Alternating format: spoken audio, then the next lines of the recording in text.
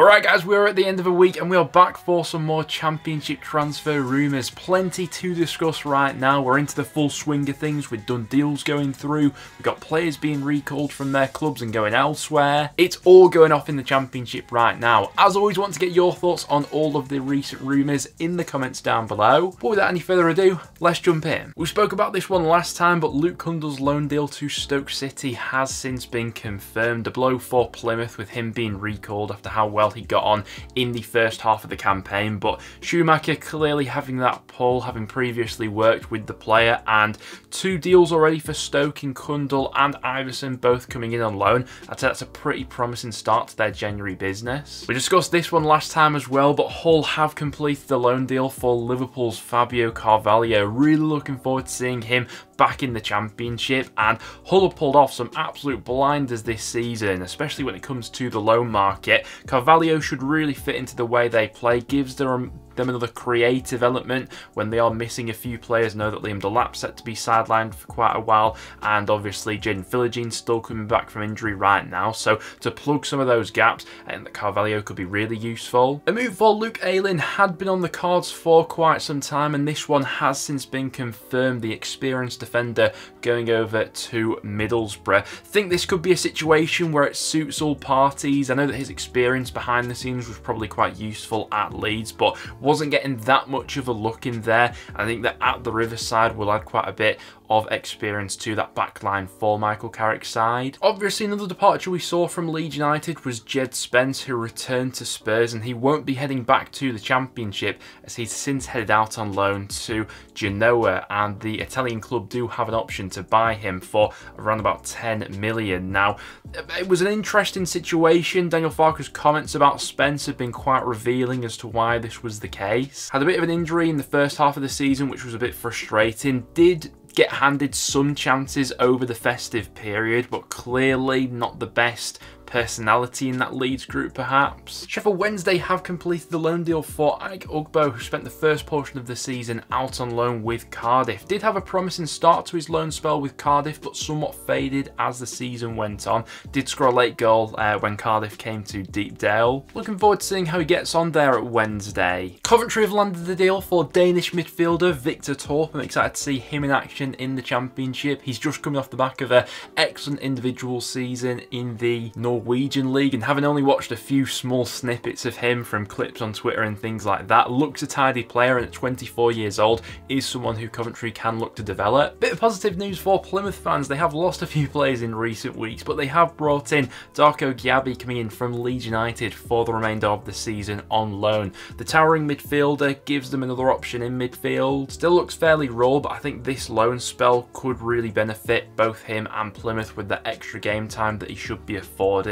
and that extra body he'll add into that Plymouth squad. But those are some of the done deals that have gone through in the Championship over these past few days. Now, without any further ado, let's hop into the rumours. Newcastle midfielder Isaac Hayden has taken one step closer to moving back to the Championship. He has spent the first half of the season out on loan in Belgium, but that loan spell has since been cut short, and he is now expected to head out on loan to a Championship club for the second portion of the campaign. We previously mentioned the sides that have been interested, the likes of Birmingham, Sheff Wed, Blackburn and Plymouth, all in the conversation. The interest in Sunderland winger Jack Clarke isn't going away anytime soon. Currently, as many as 6 Premier League clubs are interested in his services, and a couple of Championship clubs have also been thrown into the frame recently, with both Leicester and Southampton both credited with interest. Now, Sunderland are still in a strong position when it comes to Clarke. He's still got another 2.5 years on his deal at the Stadium of Light, so under no pressure to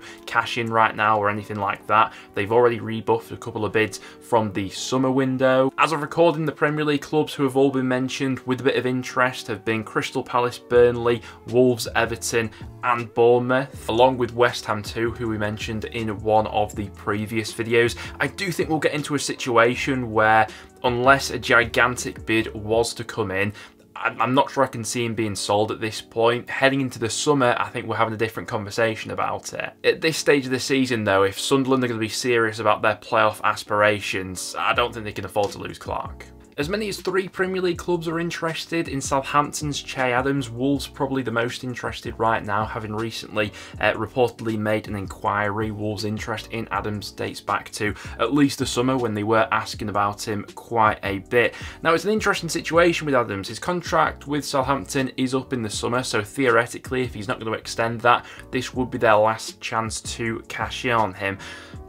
In saying that, I do think Adams could be a really useful player in this second half of the season. While he's not been a guaranteed starter for them, off the bench he's been really useful. I think he's got 4 goals in his last 7 matches. To Southampton right now, promotion to the Premier League would mean a hell of a lot more than whatever fee they could get for Adams in January, and it would be crucial that they signed a replacement. In an ideal situation, maybe they would be happy to let Adams go and they'd have Ross Stewart back in the frame, but as he's set to be out until the end of the season, they don't have that luxury to rely upon right now. So Saints fans, would be interested to get your take on Adams down below and whether you cash in or not. A couple of Championship clubs have been asking about Fulham forward Rodrigo Munoz, who could go back out on loan to a Championship club in January. Obviously spent last season out on loan with Borough. Didn't really pull up that many trees during his loan spell with Middlesbrough. Wasn't handed that many starts either.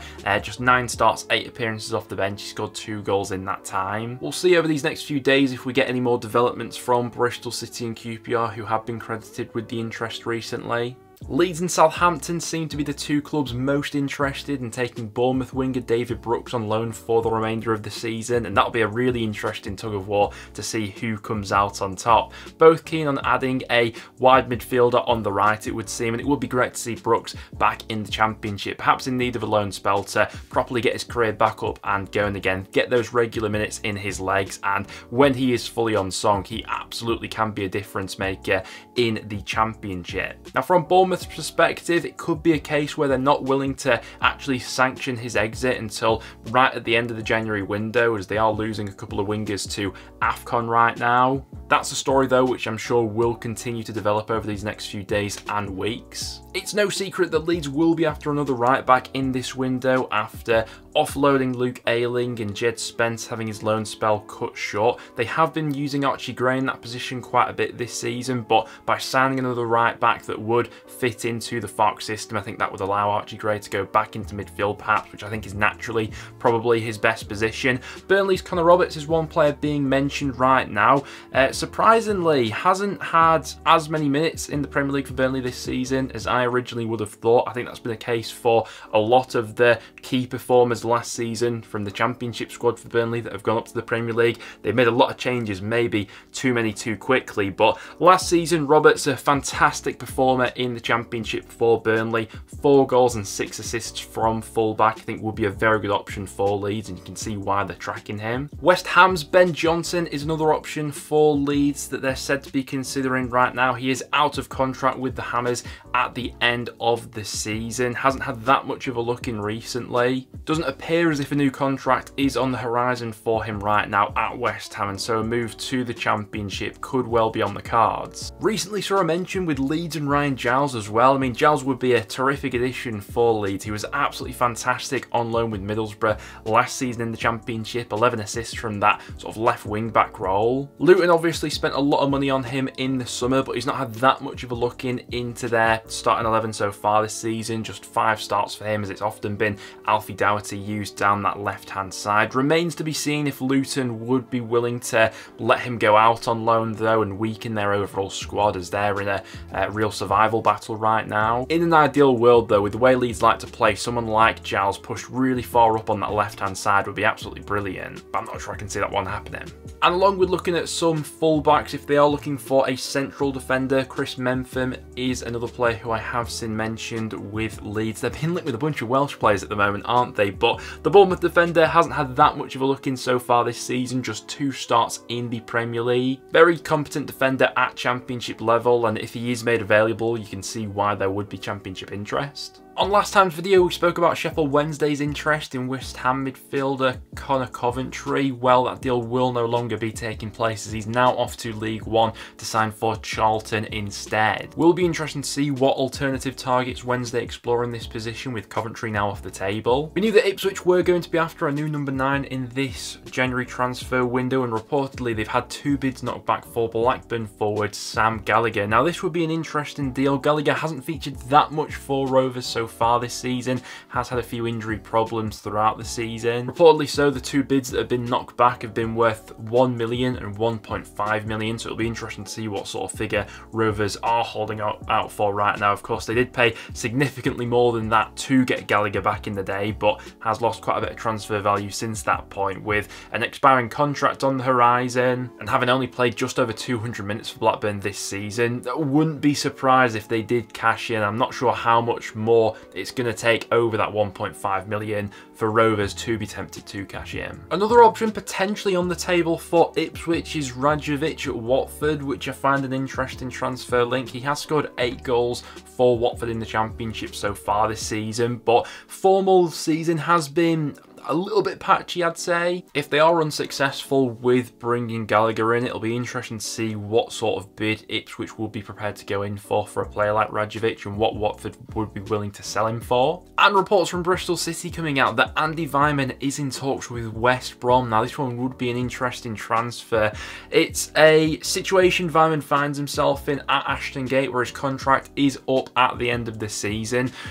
Probably worth saying his form hasn't been the best. He's not been at the peak of his powers over this last, say, 12 or so months. But you always get 100% when Andi Weimann is on the pitch, and what a player he has been in years gone by for Bristol City. I'm sure a lot of those fans would be sad to see him moved on. Sure, we'll get a few more updates on that story over these next few days as we see how that one progresses with West Brom. But guys, there we have it. That will now wrap it up for today's video. Thank you very much for tuning in. If you did go in to enjoy, make sure to leave a like and make sure to stick around and subscribe for some regular Championship content. Plenty is going to go down in this January transfer window and you won't want to miss any of it. Other than that though guys, thank you very much for tuning in and I'll see you all in the next one.